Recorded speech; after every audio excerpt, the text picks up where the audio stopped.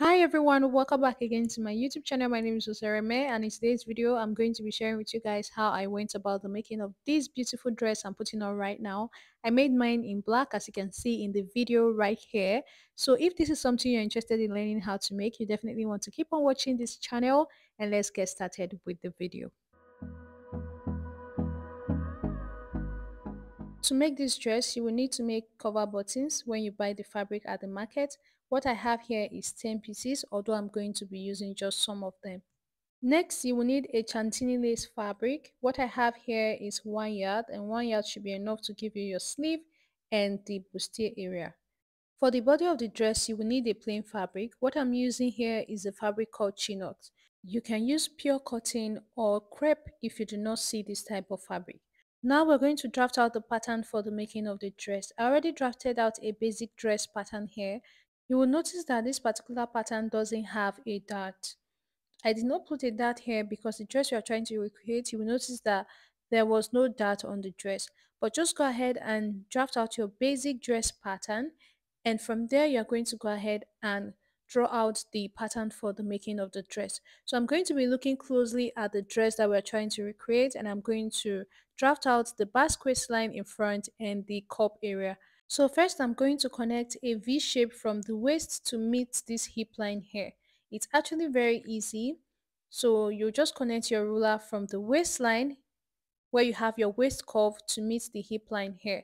So now I'm going to be cutting through this line like this. Now the bottom part is no longer needed. The upper part is what we are going to be working with. So I'll be using this to cut out the front and the back. I'll be cutting out the back first. I have my fabric folded into two, as you can see, and I've drawn out a straight line here. This is the zipper allowance line. So from the center to this line, I marked 1.5 inch. Now I'm going to be placing my pattern here exactly on this line. That's the center part of my pattern, and I'm going to go ahead and pin it down. Next, I'm going to go ahead and cut all the way around the pattern. So on the armhole, I do not like to give my armhole too much allowances, so I'm just giving it about 1/4 inch. On the shoulder area, I'm giving it 1/2 inch. Now for the neckline, I am giving it 1/2 inch as well. The depth of this particular neckline is 1 inch, so it is perfect for my back neckline. Now on the side, I am giving it about 1.5 inch of stitching allowance, and at the bottom here, I'm giving it 1/2 inch. So you can see how I gave the allowances all the way around. So this is the back pattern. Now I'm going to go ahead and remove this pattern paper and use it to draft out the front. So when I was drafting out this pattern paper, I used the back neckline because the front neckline is different from the back. So that was why I used the back neckline to draft out this pattern. Now, the first thing we're going to do is to determine the neckline of this dress. So from the line where you have your armhole here, I am going up by about 1.5 inch. You can go up by 1 inch, you can go up by 2 inches depending on how covered you want the chest area to be. So for me, I came up by 1.5 inch and I went ahead to draw a line across. So this new line becomes my neckline. So now from the armhole side of this line, I went in by 1.5 inch at first. Although I reduced this earlier, I will show you guys how I went about that. So from the point I just drew, I connected to the neckline. After doing this, the next thing you want to do now is to get the cup area of this dress. So I am going to measure from my shoulder down to my under bust just to be sure. I already know this is the under bust line, but I just want to be sure. So from the under bust line, I went up by 1/2 inch because for this dress, I do not want to maintain the under bust line. So I went up by 1/2 inch, and after doing that, next thing I'm going to go ahead and do is to come in from the middle here at the center of the dress by 1/2 inch. So I'm going to be connecting a curve to meet the new line I drew that is now serving as my under bust line. But before I do that, I went in by half of my nipple to nipple measurement on this line. So once you're done marking that, you're going to connect a curve from the top to meet this point you created on the under bust line. If you do not understand all the English I'm speaking, just look at what I'm doing right now in the video. So guys, next I need to connect the other side. But as I was about to connect the other side, I realized that the yoke I marked earlier was a little bit too wide. So what I did is from the armhole, I came in by 1 inch now. And from this 1 inch point, I'm going to connect still to the shoulder area and I now marked this out. So this is no longer the line I'm following. So this new line is where I'll curve my bustier from now. I hope that you guys understand. I did this to be able to have enough space for my bust to sit. So instead of 1.5 inch like I told you guys earlier, use 1 inch. And when you're done, connect to meet the under bust line like I've just done. So now this is all for the drafting out of the front pattern. I'm going to go ahead and cut this out now, and I'm going to slash and spread the bustier area. So now to spread this cup area, what I'm going to do is to divide what I have at this top into three, and I'm going to go ahead and draw straight line across to the bottom of the curve, and I'm going to mark 1, 2, and 3 and cut out these pieces. Next, I'm going to bring in a bigger piece of pattern paper, and I'm going to arrange these three pieces on it at the top, and I'm going to go ahead and pin it down. So now after placing the pattern number 1 here, I'm going to go ahead and measure 1.5 inch as the distance between pattern 1 and the pattern number 2. So now I place pattern number 2 here, and I'm going to go ahead and pin it down as well. Now if you're very busty, you might use more than 1.5 inch as the distance between your pieces. But for me, I'm using 1.5 inch. You can use 2 inches and you can use 3 inches as well. Like I said, it all depends on how busty you are. So I'm going ahead to pin all of these down, and once I was done, I went ahead to align all the curved areas so that it remains curved like this. And now I'm going to go ahead and cut out this piece. So now these are all the three pieces we are going to be using for the front. I'm going to go ahead and cut these out now on my fabric. I have my fabric folded into two as you can see, and I'm placing this body of the front pattern on this folded edge right here. So I'm going to go ahead and pin it in place. Make sure that your center front pattern is exactly on the folded edge. Next, I'm going to pin the cup pieces and the yoke pieces randomly. These ones don't need to be placed at the folded edge, but just make sure that you have spaces in between them. So now I'm going to go ahead and cut out the pieces. So for the sleeve area, on the part that is curved for the armhole, I'll just give it a little allowance. On the shoulder, I gave it 1/2 inch. At the bottom here, 1/2 inch. And at the center part, 1/2 inch as well. Now for the cup area, I am going to go ahead and first of all cut it straight down.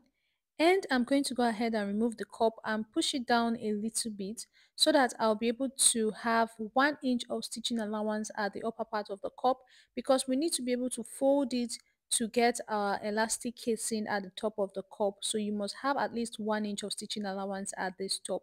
So I'm going to give 1 inch to the top here, or 1.5 inch depending on what you want, but 1 inch should do the work. So okay, so after giving 1 inch stitching allowance to the top, I'm going to go ahead and just add 1/2 inch stitching allowances all the way around the other part of the cup. Now for the other body part, I'm going to add about 1/4 inch to the armhole like I always do, 1/2 inch to the top here, 1/2 inch all the way around the curve, 1 inch to the side, and 1/2 inch at the bottom, just like I did on the back pattern. So now these are all the pieces we are going to be working with. For the cup and the yoke, I'm going to go ahead and cut them out on the lace fabric. So basically you're going to fold your lace fabric into two, place your pattern pieces on it, and go ahead and cut it out exactly as it is on the fabric. So these are all the pieces we're going to be working with for the front. We're going to be starting with the front pattern. So I've gone ahead to remove all the pins and my pattern paper. So this is the actual fabric. I also went ahead to cut out a lining piece exactly as what I have on the actual fabric. So what I'm going to go ahead and do now is place them right sides facing each other, and I'm going to pin down the middle part and stitch it down on the sewing machine. I also went ahead to pin down the sides as well. So I'm going to go over to the sewing machine and I'm going to stitch this center and the side, just the center and the sides. Now also for the back piece, remember we cut out this back piece earlier. I have also gone ahead to cut out lining pieces for it. So I'm going to place it right sides facing each other with the lining. Then I'm going to go ahead and pin down the neckline, the center back, and the side. So guys, this is it. I'm going to go ahead and stitch all the way around the areas that I've pinned, and I'll do the same thing for the other side. So guys, I'm done stitching it down, and this is what it looks like. So you can see this area is open, but I stitched down this center here. You can see I stitched down the center and I stitched down the side. So that's all for this body part for now. Next, I'm going to bring the cup pieces. I'm going to pick one actual fabric and one lace, place them like this, just like you see me doing like this. The actual fabric is serving as the lining in this case, and I'm going to go ahead and just pin it in place. Next, I'm going to go ahead and turn this over to the wrong side, and I'm going to fold this in like this, about half of an inch or 3/4 of an inch fold, because this is where we are going to be passing our elastic through the cup area. So you want to make sure it's wide enough for your elastic to pass through. So I'm going to go ahead and fold it in like this and pin it down, and I will take it over to the sewing machine and make a top stitch. So guys, I'm done making the top stitch at the both tops. So now I'm going to pass my elastic through the casing that I've gotten. So now to know the width of elastic to use, you're just going to measure from one end to the other end of your curve, and that's what you will use to um, measure out your elastic. So mine was about 4.5. I'm going to use this 4.5 inches to cut out 2 pieces of elastic. Once you're done, you're going to use your safety pin to pass the elastic through the casing that you have. When you're passing it through, you want to make sure that when you get to the end here, you just use a pin to hold it into place like this, and then push it through to the other side and then hold it in place as well.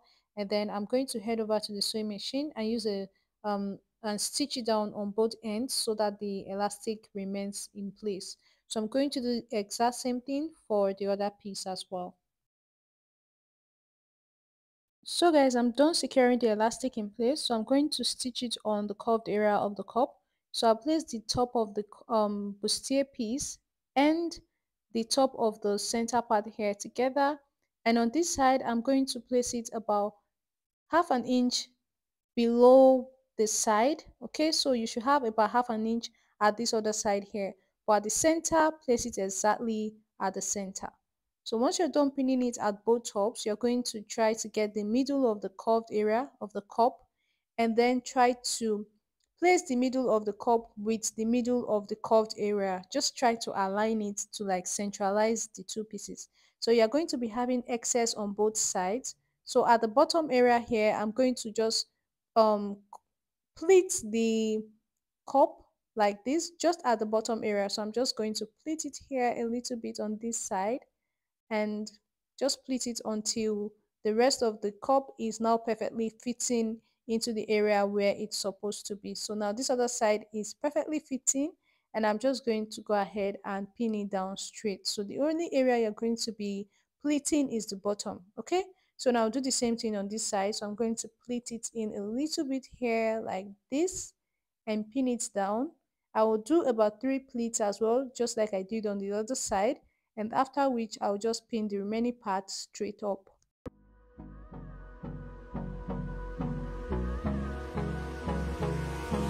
Hold me close till I get up. Time is barely on our side. So guys, I'm done pinning it in place now, and this is what it looks like. Turning it over to the right side, you can see it looks nice. I'm okay with what I have. So I'm going to go over to the sewing machine now and make a top stitch to secure all the areas that are pinned down, and I will do the exact same thing for the other side as well. So guys, this is it. After I was done stitching it down, I went ahead to serge the rough edges so that it looks neat as well, and this is what I have in front. Now the next thing I'm going to do is to bring in the yoke pieces, align them like this, and then we're going to place our net on them, my lace on it as well, like this. Okay, so I'm going to stitch down the center part. So I'll just turn it over like this, right sides facing each other, and just pin down the straight part, which is the neckline area, and I'm just going to go over to the sewing machine and make a straight stitch here. So guys, I'm done stitching them down now, and I've turned it over to the right side and ironed it out. So I'm going to be joining it with the rest of the body of the dress, and how I'm going to be doing this is I'm going to open this up like this and let the back go in. Then I'm going to cover it up in front with my lace. It's just the same way I go about doing my armholes if you follow my channel a lot. So when you take it up, it looks very neat like this. So another way you can go about it is, let me show you guys with this one. So turn your yoke over like this, upside down, and then use the lining to cover up everything that you have here and just go ahead and pin it down. So once you're chill with that, I'm just going to head over to the sewing machine and make a straight stitch on the areas that I've pinned down on both sides. Okay guys, this is it. I'm done stitching it down. Remember the back pieces that I went ahead to stitch down earlier? This is what it's looking like right now. So I'm going to go ahead and just place them right sides facing each other and pin down the center back where we are going to be fixing our zipper. So now after pinning down the center back, I'm going to place the front and the back pieces right sides facing each other, and I'm going to head over to the sewing machine and join them at the shoulders. This is what I had after I was done joining them at the shoulders. So now the next thing you want to do is to work on the sleeves. I have gone ahead to cut out my basic long sleeve. I have a video on the channel already on how to go about a basic long sleeve and a short sleeve. So I'll be linking that down in the description box. So I'm going to be placing the center of my sleeve on the joining I have on my shoulders here, and I'm going to go ahead and pin the rest of the sleeve into the armhole. I will do it on both sides, and I'm going to head over to the sewing machine and stitch the sleeve down. Waste what's left. The storms we chase are leading us. I'm going to do the exact same thing for this other side of the sleeve. So now I'm done joining the sleeves to the armhole area, and this is what I had. I made sure that the sleeve was way longer than my wrist. You will notice that the dress has a very long sleeve. So now the next thing I'm going to do is to attach the bottom of the dress. So now my shoulder to waist measurement is 16 inches, and the full length I want this dress to be is about 45 inches. So I went ahead to cut out another piece of fabric to use as the gathers for the bottom part. Now I removed 16 inches from 45 to get the length of this particular piece. So after removing 16.45, I had about 29, something like that, for the length of the bottom part. And for the width, because it's going to be gathered, you need to have a lot of fabric so that it will look full. So what I had here for the width was 44 inches. And you know you can use more than 44 inches depending on how full you want it to be. I went ahead to stitch a gather stitch at the top, and what I'm going to do now is to pull on one of the threads to be able to make my gathers.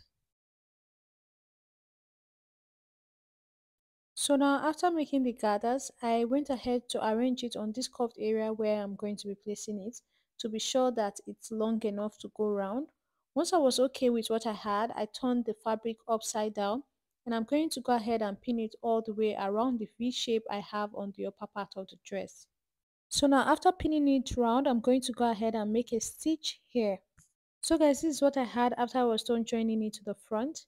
Now I'm going to do the exact same thing for the back. So I cut out the same type of fabric that I use as for the front, exactly the same width and length. But because the back has a zipper allowance, I'm going to go ahead and divide this fabric into two equal halves, and I'm going to also make gathers at the top as well. So first divide that fabric into two, and then go ahead and make gather stitches at the top.